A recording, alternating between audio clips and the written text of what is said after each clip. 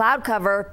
Mid and high level cloud cover has been across the southeast pretty much all day long. It looks like it's going to be sitting there. It may kind of thin out over the next few hours, but overall we are looking at a mostly cloudy afternoon and even evening as we go into the Friday evening time period. Otherwise, point off to the north and west, we are looking at mostly sunny skies. Some cloud cover still lingering across the northern portion of the state where we're still seeing a little bit of late flurry action up towards the Taos Ski Valley, up towards Durango, and even into Pagosa Springs, all due to that last storm system that moved through early this morning. Our next winter storm now moving through the Great Basin.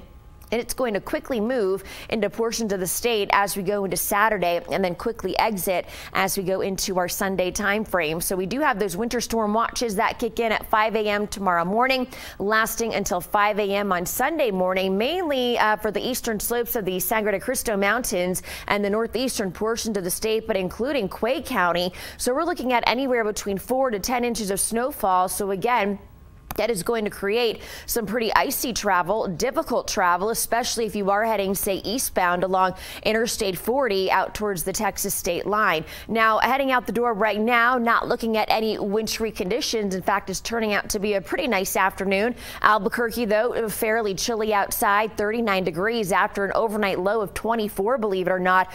Farmington, we're just above that freezing mark. Santa Rosa at 47.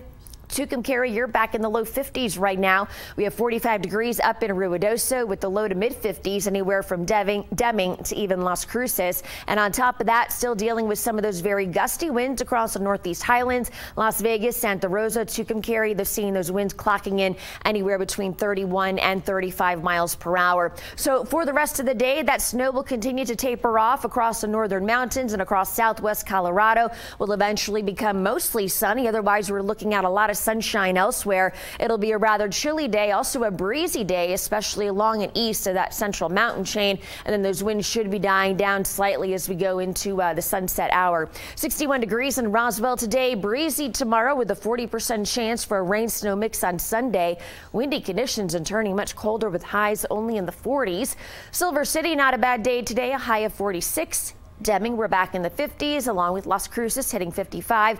Durango, 32 degrees, mostly cloudy for you, but in Farmington, we will see those highs jumping to around 40 degrees and then kind of cooling off into the mid-20s by tomorrow, and then more snow on the way as we go into our Saturday.